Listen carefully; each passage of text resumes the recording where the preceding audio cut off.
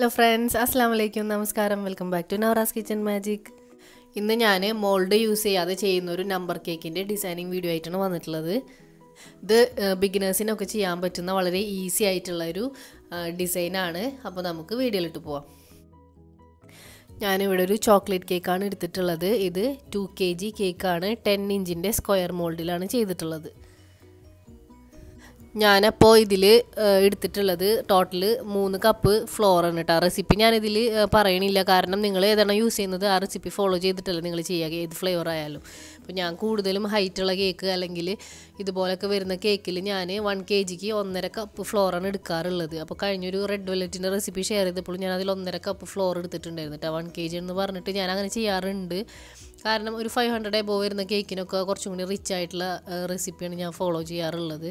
എല്ലാ കേക്കിനും same recipe തന്നെ എല്ലാം എടുക്കാറുള്ളത് കേട്ടോ. അപ്പോൾ കുറേ ഡൗട്ട്സ് ഉണ്ടായിരുന്നു. ഡൗട്ട്സ് ക്ലിയർ ചെയ്യാൻ തന്നെ ഒരുപാട് ടൈം എടുത്ത്.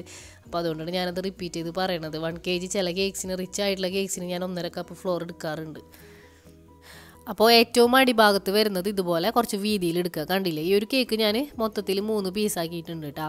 എന്നിട്ട് ഏറ്റവും വീതിയുള്ള ഭാഗമാണ് അടിയിൽ വരാം. 1 എന്നുള്ള അടിഭാഗത്ത് വരൂലേ, അപ്പോൾ അത് കുറച്ച് വീതിയിൽ എടുക്കുക. ഇതിപ്പോൾ നിങ്ങൾക്ക് വേറൊരു കുറച്ചും കൂടി തിന്നായിട്ടുള്ളത് വേണമെന്നുണ്ടെങ്കിൽ അങ്ങനെ എടുക്കാം കേട്ടോ. ഞാനിപ്പോൾ എൻ്റെ ഒരു മെത്തേഡാണ് ഞാൻ കാണിക്കുന്നത്. അടിഭാഗം കുറച്ച് വീതിയിലും മേലേക്ക് കുറച്ച് വീതി കുറഞ്ഞിട്ട് പിന്നെ ആ 1ൻ്റെ ആ സൈഡിലേക്ക് പോകുന്നൊരു സംഭവം ഉണ്ടല്ലോ, അതും വെക്കണം. ഇനി നമ്മൾ സാധാ ഐസിങ് എങ്ങനെയാണ് ചെയ്യുക, 3 ലെയർ ആക്കിയിട്ട് അതിൻ്റെ ഉള്ളിൽ ഫില്ലിങ്, ഇപ്പോൾ നിങ്ങൾ ഏത് കേക്കായാലും, ഇപ്പോൾ വാനില ഏത് കേക്കായാലും ഇങ്ങനെ തന്നെയല്ലേ ചെയ്യുക. 3 ലെയർ ആക്കുക, ആ ഉള്ളിൽ ക്രീം തേച്ച് കൊടുക്കുക, സോക്ക് ചെയ്യാനുണ്ട്. ഷുഗർ സിറപ്പൊക്കെ വെച്ചിട്ട് സോക്ക് ചെയ്തിട്ട് ഞാനിപ്പോൾ ബ്ലാക്ക് ഫോറസ്റ്റാണ് ചെയ്യണത്. അപ്പോൾ അതുകൊണ്ട് പുറത്ത് നമ്മൾ ഇടുന്നില്ലല്ലോ. അപ്പോൾ നമ്പർ 1 ഒക്കെ ആകുമ്പോൾ തീം ബേസ്ഡ് ആകുമ്പോൾ കുറച്ചും കൂടി നല്ലത് ഉള്ളിൽ ഫില്ലിങ് കൊടുക്കണതായിരിക്കും. അപ്പോൾ കുറച്ച് കോമ്പൗണ്ട്സ് ഗ്രേറ്റ് ചെയ്തതും ചെറിയൊക്കെ ഇട്ട് കൊടുക്കുക. നിങ്ങൾക്ക് ഇനി ഫില്ലിങ്ങിൽ ഇപ്പോൾ ചോക്ലേറ്റ് ഗിനാഷൊക്കെ കൊടുക്കുകയാണെങ്കിൽ, കണ്ടൻസ്ഡ് മിൽക്കോ ഒക്കെ കൊടുക്കണമെങ്കിൽ നല്ല ടേസ്റ്റ് ആയിരിക്കും. അപ്പോൾ അങ്ങനെ ചെയ്തിട്ട് ഇപ്പോൾ ബ്ലാക്ക് ഫോറസ്റ്റ് ആയാലും ഞാൻ ഇങ്ങനെ ചെയ്യണം കേട്ടോ. ഓരോ ലെയറും അതുപോലെ തന്നെ വെച്ച് കൊടുക്കുക. ഇങ്ങനെ കട്ട് ചെയ്യുമ്പോൾ എന്ന് പറഞ്ഞു കഴിഞ്ഞാൽ നമ്മളുടെ ആ ഒരു കേക്ക്, ഇപ്പോൾ 2 kg ഒരു കേക്ക് ഉണ്ടായിട്ടുണ്ടെങ്കിൽ നമുക്ക് അങ്ങനെ വേസ്റ്റ് ഒന്നും ഇല്ലാണ്ട് ഇങ്ങനെ എടുക്കാനായിട്ട് പറ്റും. ആ ഒരു ഐഡിയയിൽ തന്നെ ചെയ്യാം. ഇപ്പോൾ ഒരു ഭാഗം കഴിഞ്ഞിട്ടുണ്ട്. ഇനിയിപ്പോൾ നേരെ നമ്മൾ സെൻറ്ററിലല്ലേ കൊടുക്കേണ്ടത്. അപ്പോൾ അവിടെ ക്രീം അപ്ലൈ ചെയ്ത് കൊടുത്തിട്ട് അടുത്ത നമ്മൾ പാർട്ടാക്കിയില്ലേ അതിൽ 3 ലെയർ ആക്കിയിട്ട് ഇതേപോലെ വെച്ച് കൊടുക്കുക. സെയിം തന്നെ കേട്ടോ, നമ്മൾ ആദ്യം ചെയ്ത പോലെ തന്നെ 3 ലെയറിൽ തന്നെ കിട്ടുന്നുണ്ട്. അപ്പോൾ അതാണ് കുറച്ചും കൂടി കൂടുതൽ ഫ്ലോറുള്ള റെസിപ്പി എടുത്തിട്ടുണ്ടെങ്കിൽ നമുക്ക് ടെൻഷൻ ഇല്ലാണ്ട് ചെയ്യാൻ പറ്റും ഇങ്ങനത്തെ. ഇനി ആ ഒരു ഹൈറ്റിൽ തന്നെ കേട്ടോ. അപ്പോൾ ക്രീം ഫില്ല് ചെയ്യുമ്പോഴായാലും ഇപ്പോൾ നമ്മൾ ഫസ്റ്റ് ചെയ്തില്ലേ അതിൻ്റെ ഒരു ഹൈറ്റിൽ തന്നെ ഫില്ല് ചെയ്യണം കേട്ടോ. ഒരു 1/2 ഇഞ്ച് കനത്തിലൊക്കെ ഉള്ളിൽ ക്രീം ഇട്ട് കൊടുക്കുക, എന്നാലേ ഈ ടോപ്പ് ഇങ്ങനെ നമുക്ക് കറക്റ്റ് ലെവലായിട്ട് കിട്ടുള്ളൂ. കണ്ടില്ലേ, അപ്പോൾ എല്ലാ ഭാഗവും കറക്റ്റ് ആയില്ലേ. ഇനിയിപ്പോൾ നമുക്ക് ആ നമ്പർ 1 എന്നുള്ളത് ആ മേലെ ഭാഗം ഒരു സൈഡിലേക്ക് ഇങ്ങനെ വെക്കണം. അപ്പോൾ ആ ഏറ്റവും ലാസ്റ്റ് ഒരു ചെറിയ പീസ് കിട്ടിയില്ലേ നമുക്ക് കട്ട് ചെയ്തപ്പോൾ, അതിങ്ങനെ നമ്മളുടെ ഐഡിയയിൽ കറക്റ്റ് ഇങ്ങനെ ലെവൽ ചെയ്തിട്ട് കട്ട് ചെയ്യുക. കട ഇത്രയും ഭാഗം വേണം. അപ്പോൾ ഇങ്ങനെ വെച്ച് നോക്കാം. എന്നിട്ട് പിന്നെ ഉള്ളിലേക്ക് നമുക്ക് വേറൊരു പീസും കൂടി വെച്ച് കൊടുക്കണം, അല്ലാണ്ട് കറക്റ്റ് നമുക്ക് കിട്ടില്ല. കണ്ടില്ലേ, ഇതുപോലൊരു പീസ് ഒരു ട്രയാങ്കിൾ ഷേപ്പിലല്ലേ വരിക. അപ്പോൾ അങ്ങനെ വെക്കുക. എന്നിട്ട് നമ്മൾ ആദ്യം ചെയ്ത പോലെ തന്നെ ഒക്കെ ചെയ്യണം കേട്ടോ. ഷുഗർ സിറപ്പ് വെച്ചിട്ട് സോക്ക് ചെയ്യണം. അതേപോലെ തന്നെ അതിൻ്റെ ഫില്ലിങ് ക്രീം ഇട്ടിട്ട് നമ്മൾ ചോക്ലേറ്റ് ക്രഷ് ചെയ്തതും ഒക്കെ ഫില്ല് ചെയ്ത് കൊടുത്തിട്ട് 3 ലെയർ സെയിം തന്നെ ചെയ്യാം. ഇനി ടോപ്പ് ചെയ്ത് കഴിഞ്ഞിട്ട് ലാസ്റ്റത്തതും ഷുഗർ സിറപ്പ് വെച്ചിട്ട് ചെയ്തിട്ടുണ്ട്. അതിന് ശേഷം നമ്മൾ കുറച്ച് ക്രീം എടുത്തിട്ട് എല്ലാ ഭാഗവും ഒന്ന് ജോയിൻ ചെയ്യുക. കാരണം നമ്മളിങ്ങനെ ഫുള്ളിങ്ങനെ ഓരോ പീസൊക്കെ ആക്കിയല്ലേ വെച്ച് കൊടുത്തേക്കണേ. അപ്പോൾ എല്ലാം കൂടി ഒന്ന് ജസ്റ്റ് കുറച്ച് ക്രീം ഇട്ടിട്ട് ആദ്യം തന്നെ ഒരു ക്രം കോട്ട് കൊടുക്കുക. നമ്മൾ മറ്റേ കേക്കൊക്കെ ചെയ്യുമ്പോൾ ക്രം കോട്ട് കൊടുക്കുമല്ലോ, അതുപോലെ തന്നെ എല്ലാ ഭാഗത്തും ഒന്ന് ഒരു ഫിനിഷിങ് കൊടുക്കുക. ഫസ്റ്റ് ഫിനിഷിങ് കൊടുക്കുക. നമ്മൾ ആദ്യം തന്നെ ക്രം കോട്ട് ചെയ്തിട്ട് ഫ്രിഡ്ജിൽ വെക്കാറില്ലേ, അതുപോലെ ഒന്ന് കൊടുക്കുക. അപ്പോൾ പിന്നെ നമ്മൾ നെക്സ്റ്റ് ക്രീം ഇടുമ്പോൾ ക്രംസ് ഒന്നും മിക്സ് ആവില്ല കേട്ടോ. അങ്ങനെ കൊടുത്ത് കഴിഞ്ഞിട്ട് വേണമെങ്കിൽ നിങ്ങൾക്ക് ഫ്രിഡ്ജിൽ വെക്കാം കുറച്ച് സമയം, ബിഗിനേഴ്സൊക്കെ ആണെങ്കിൽ. അപ്പോൾ ഈ ഒരു സ്റ്റേജ് കഴിഞ്ഞിട്ട് പിന്നെ നമ്മൾ കേക്ക് ബോർഡ്, പാലറ്റ് നൈഫൊക്കെ നന്നായിട്ട് ക്ലീൻ ചെയ്യാം കേട്ടോ. അപ്പോൾ ഇത് ക്രംസൊക്കെ നമ്മൾ സെറ്റായി, ഇനി അതുമൊന്നും പൊടിയൊന്നും പോരൊന്നുമില്ല. കുറച്ച് സമയം ഫ്രിഡ്ജിൽ വെച്ചാൽ നല്ലതാണ്. എന്നിട്ട് നമ്മളുടെ കേക്ക് ബോർഡും പാലറ്റ് നൈഫൊക്കെ നന്നായിട്ടൊന്ന് ക്ലീൻ ചെയ്ത് കൊടുക്കണം കേട്ടോ. അതിന് ശേഷം നമുക്ക് ഫൈനൽ ഐസിങ് ചെയ്യാം. ടോപ്പിൽ ഇട്ടിട്ട് നമ്മൾ ഈ ഒരു കേക്കിനെ ഫുള്ളായിട്ട് നമുക്ക് ക്രീം വെച്ച് കവർ ചെയ്യാം. അപ്പോൾ വിപ്പിംഗ് ക്രീം ഞാൻ ഇതിൻ്റെ എടുത്തിട്ടുള്ളത് 2.5 കപ്പാണ് കേട്ടോ. 200 ml 2.5 കപ്പ്. കാരണം നമ്മൾ കൂടുതൽ ഡെക്കറേഷനൊന്നും വരണില്ലല്ലോ ഇതിൽ, സിമ്പിളായിട്ടാണ് ചെയ്യണത്. അപ്പോൾ അതുകൊണ്ട് തന്നെ 3 കപ്പൊന്നും വേണ്ട. സാധാരണ 1 kgക്ക് നമ്മൾ 1.5 കപ്പോളം ക്രീം എടുക്കാറുണ്ട്. ഈ ഒരു ഭാഗം എല്ലാവർക്കും ടെൻഷനുള്ളത് അല്ലേ, ലെവൽ ചെയ്യാൻ, ഫിനിഷിങ് കിട്ടാൻ.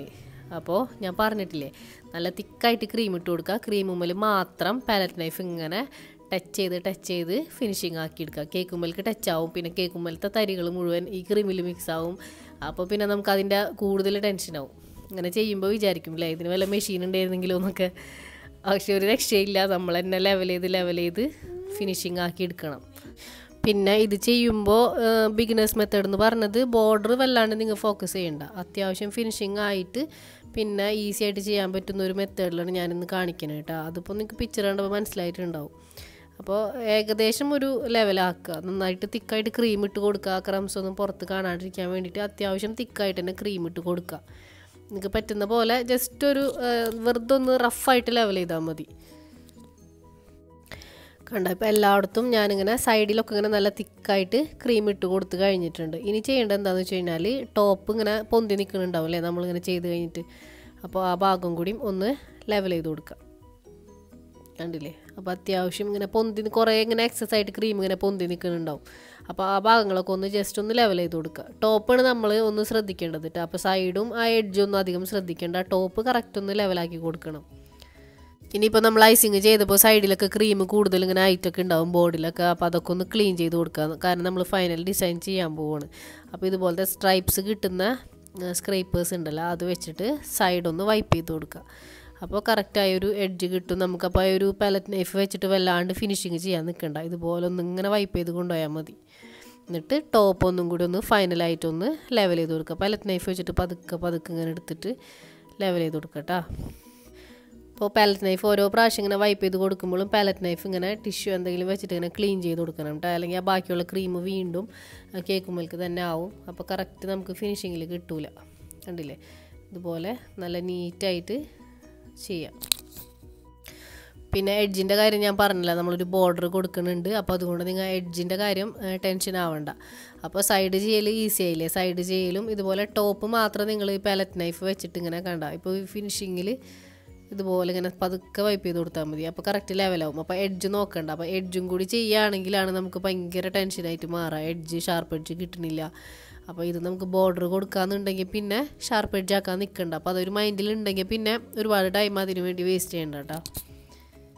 ഈ ഒരു കേക്ക് ഞാൻ ഇതിന് മുൻപ് ചെയ്തതാണ് കേട്ടോ. ഇതിൻ്റെ എഡ്ജിൽ നമ്മളൊന്നും കൊടുക്കാത്തതുകൊണ്ട് അത് ഷാർപ്പ് എഡ്ജ് ആക്കി എടുക്കണം. കണ്ടില്ലേ? അപ്പോൾ ആ ബിഗിനേഴ്സിനൊന്നും അത് എല്ലാവർക്കും പറ്റണം എന്നില്ലല്ലോ. അപ്പോൾ അതുകൊണ്ട് ഞാൻ ഇങ്ങനെ കാണിക്കണത്. അപ്പോൾ ബോർഡർ കൊടുക്കുന്നുണ്ട്. അപ്പോൾ ഈ ബോർഡർ കൊടുക്കുകയാണെങ്കിൽ പിന്നെ കണ്ടില്ലേ എഡ്ജിലൊക്കെ ബോർഡർ കൊടുക്കാം. അപ്പോൾ പിന്നെ നിങ്ങൾക്ക് ആ എഡ്ജ് കറക്റ്റ് ആയില്ലെങ്കിലും ടെൻഷൻ ആവണ്ട. അപ്പോൾ ബിഗിനേഴ്സിന് ചെയ്യാൻ പറ്റുന്ന നല്ലൊരു നമ്പർ കേക്കാണ്. അപ്പോൾ ഇങ്ങനെ സിമ്പിളായിട്ടുള്ള ബോർഡർ ആയിരിക്കും എപ്പോഴും ഭംഗി. കാരണം സ്ട്രക്ചറിലാണല്ലോ. അപ്പോൾ ആ ഒരു സ്ട്രക്ചർ കറക്റ്റ് അറിയണമെങ്കിൽ സിമ്പിളായിട്ടുള്ള ബോർഡർ ആയിരിക്കും നല്ലത്. ഇത് നമ്മൾ സ്റ്റാർ നോസിൽ കുറേ ഞാൻ കാണിച്ചിട്ടുണ്ട്. ആ ഒരു ഏറ്റവും ചെറിയ സ്റ്റാർ നോസിൽ തന്നെയാണ് മുന്നത്തെ വീഡിയോസിലൊക്കെ നമ്മൾ ചെയ്തിട്ടുണ്ട്. അപ്പോൾ കണ്ടില്ലേ കറക്റ്റ് കേക്ക് ഫിനിഷിങ് ആയിട്ടുണ്ട് അല്ലേ? ഇനി നമുക്ക് കുറച്ച് അതിൽ ഡിസൈൻ, ഇപ്പോൾ നിങ്ങൾക്ക് എന്തെങ്കിലും ഇഷ്ടമുള്ള ഡിസൈനൊക്കെ കൊടുക്കാം. വിപ്പിംഗ് ക്രീം വെച്ചിട്ട് വേണമെങ്കിലും എന്തെങ്കിലും ചെറിയ പ്രസ് ചെയ്തിട്ടുള്ള ഡിസൈനോ അങ്ങനെയൊക്കെ ചെയ്യാം. ഞാനിതിൽ വിപ്പിംഗ് ക്രീമിൻ്റെ അല്ല ചെയ്യണത്, ഫോണ്ടൻ്റെ കുറച്ച് ഡെക്കറേഷൻസ് ആണ്. അപ്പോൾ അതുകൊണ്ട് നമുക്കത് കറക്റ്റ് ഒന്ന് കട്ട് ചെയ്തിട്ട് റെഡിയാക്കി വെക്കാം.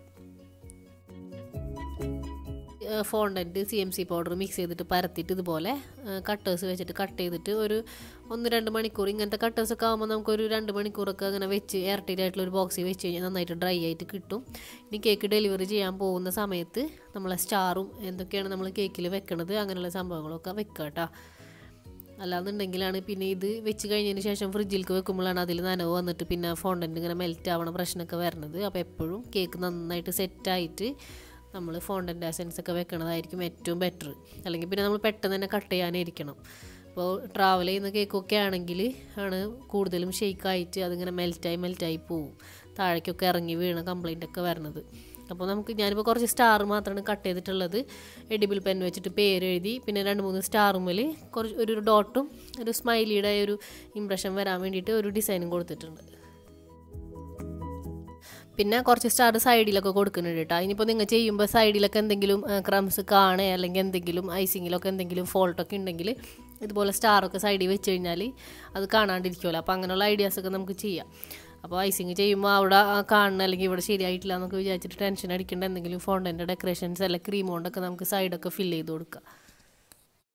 അപ്പോൾ ഈസി അല്ലേ ചെയ്യാനായിട്ട്.